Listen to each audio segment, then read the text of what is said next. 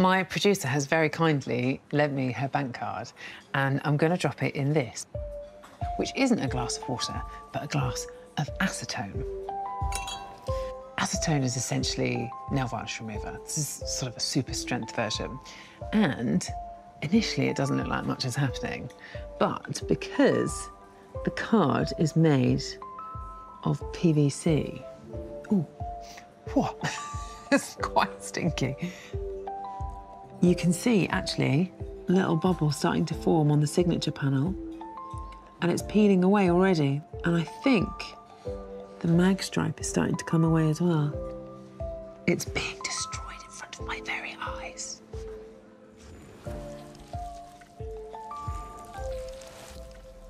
It's about half an hour later, and I mean, it looks quite different. All of the plastic had just curled off, and then sticking out of the wreckage, there's just this very thin hint of a wire, which I think we should fish out. Let's try. I'm trying to not get nail varnish remover on my nicely done nail. OK, here we go. Oh, look at that, it's like a spider. Wow. There's loads of it. Oh my gosh.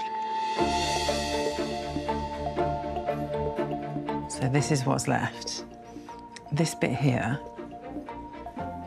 is the chip that does the job when you're doing chip and pin. Really clever thing is that all of this wire around the edge, this is essentially an antenna. And so when you're using wireless, the handset gives off a little radio signal, which gets picked up by this wire, and it gives just enough to power the chip to authenticate the transaction and send it back out through the antenna to be read by the card reader.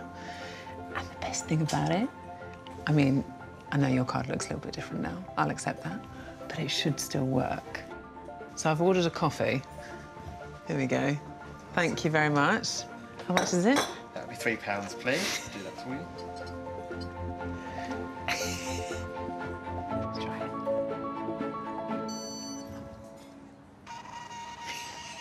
It's all done. Great. It worked. I'm so impressed.